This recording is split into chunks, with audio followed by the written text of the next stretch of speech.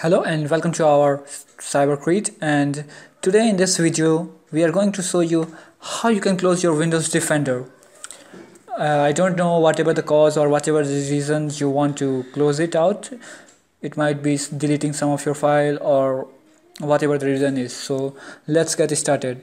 So first of all, you have to open up your settings, Windows settings, and just after clicking the Windows setting, you have to go to update and security option here and click, and just now go to Windows security option,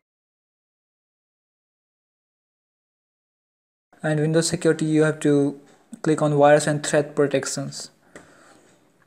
I am using the latest version of Windows, it's Windows Redstone, and if you are using older version there might be little difference on the place, but nothing more than that. Here you can see virus and threat protections. Just click here and you have to set off this real-time protection by clicking off and doing yes.